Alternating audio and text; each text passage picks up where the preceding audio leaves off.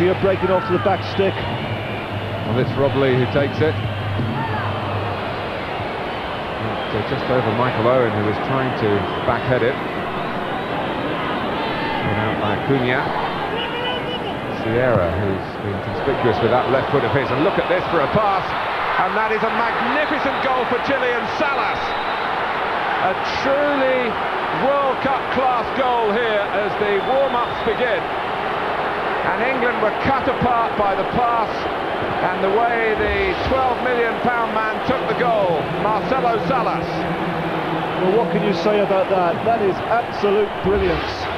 A magnificent ball from Sierra, wonderful control from Salas, and a fantastic left foot volley to finish it off. You won't see many better goals than that at Wembley. Absolutely unstoppable. Let's have another look at it. Left foot control on the knee, one movement, left foot volley. Sheer brilliance. Well, Salas, who heads off to Italy to Salas. Well, you talk about quick feet, Martin. Have you ever seen anything like this? He absolutely teases Sol Campbell, invites the tackle. That's a penalty. That is a penalty. No doubt. He wins it himself. He just sucks Sol Campbell in, waits for the tackle to come, and over he goes. It wouldn't surprise me if he takes it himself either.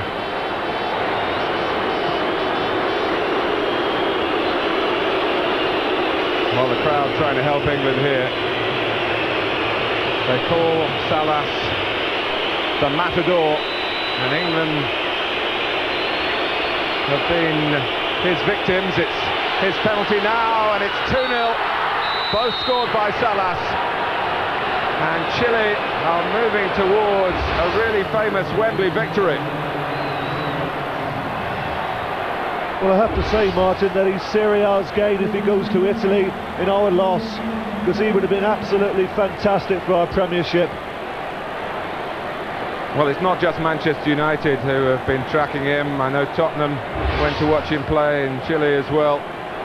Maybe the English clubs put off by the price, put off by the sort of football that he's been playing in, first of all in Chile and then in Argentina.